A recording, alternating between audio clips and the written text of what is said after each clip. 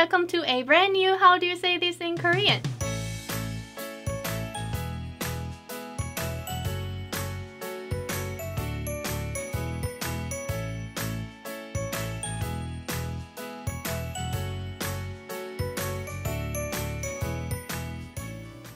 In today's video, I'm gonna be teaching you guys how to say, please don't put in any spring onion in Korean. Since this is a very useful and important expression, many people have wanted to know how to say it in Korean. And I actually covered the phrase, please don't put onions in it, about 1.5 years ago when How Do You Say This in Korean was an audio series. However, there were still many requests and some of you may not have listened to the audio clip, so I thought I would cover this phrase again in a video. So, if you'd like to say, please don't put in any spring onion in Korean, you can say, 파는 빼주세요.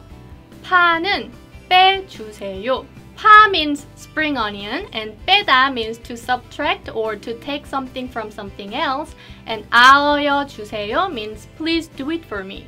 Therefore, 파는 빼주세요 can mean please take out the spring onion from the soup or the food that I ordered.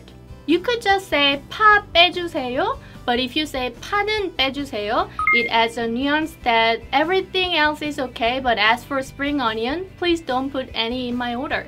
At this point, you may be asking, why do you ask please take out the spring onion before they cook it? Here's my guess.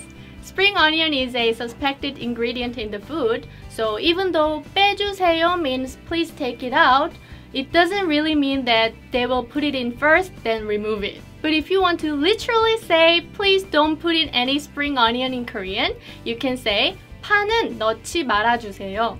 파는 넣지 말아주세요.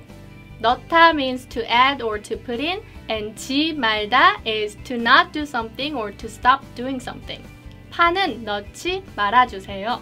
Alright, I think that's all for today. If you need these phrases written down somewhere so you can use them whenever you order a drink or some food, you can find them on page 33 in the Survival Korean book, which is available for purchase on mykoreanstore.com. And if you'd like me to answer your question in the next episode, click here to fill out the form and submit your question. And I'll see you guys in the next episode. Bye!